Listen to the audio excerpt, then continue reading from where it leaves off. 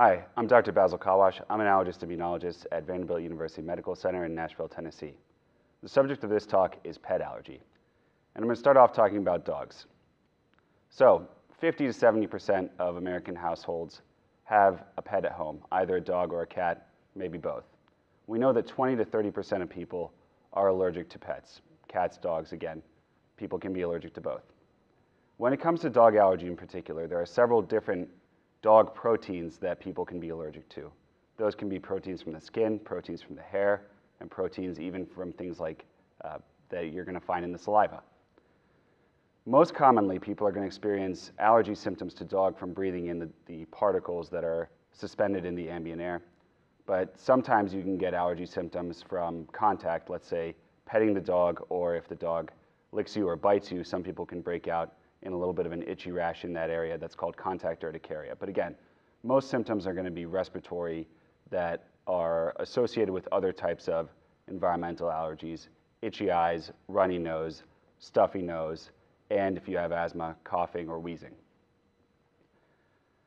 When we're trying to treat dog allergies, we don't tell people to get rid of their dog. I have a dog myself. I'd be heartbroken if somebody told me you're allergic, you have to get rid of your dog.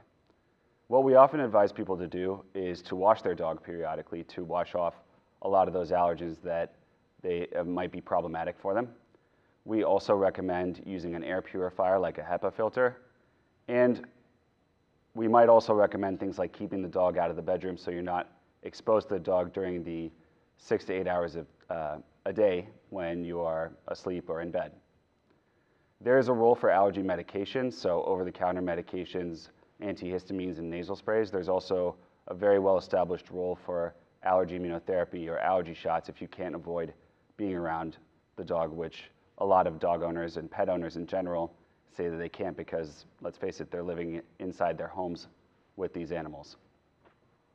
Dog allergy immunotherapy has shown a lot of success, and I have many patients who are dog owners who go on allergy immunotherapy and find that their quality of life has gotten a lot better and they're able to spend a lot more time playing in up close with their dog. I'm going to pivot now and talk about cat allergies. Cats are obviously a little bit different. We think that one of the main allergens in cats is actually the saliva allergen. And cats clean themselves by licking their fur. So if you're allergic to the cat's saliva, that's going to be really problematic because they're shedding their hair and they are, if you pet them, you're coming into contact with some salivary proteins from the fact that they've licked themselves, regardless of whether or not you're actually touching their mouth or they're licking you.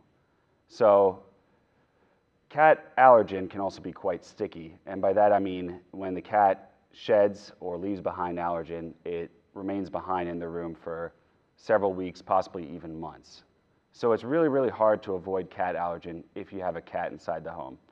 Washing the cat is also impractical. Unlike with a dog, cats probably aren't going to like it or tolerate it too much if you try and wash them and eliminate the allergen that way.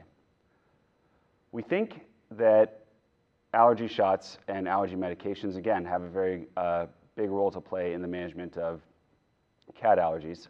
And a lot of patients, as with dogs, have seen their quality of life improve from going on cat allergy shots to desensitize them or make them less allergic to their own cat.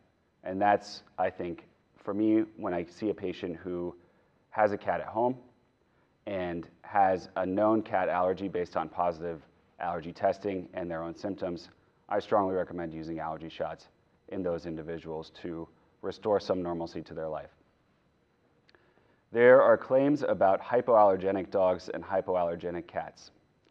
In truth, there's not exactly any such thing as a hypoallergenic dog or cat, because we know that the level of skin epithelium shed from both types of breeds is about the same. Having said that, there are certain dog breeds, for instance, that'll shed more hair than other dog breeds. And what some people might be experiencing is that they may be breathing in more irritant particles from the dogs that shed more versus the dogs that shed a little bit less hair. That's one possible explanation for what people observe.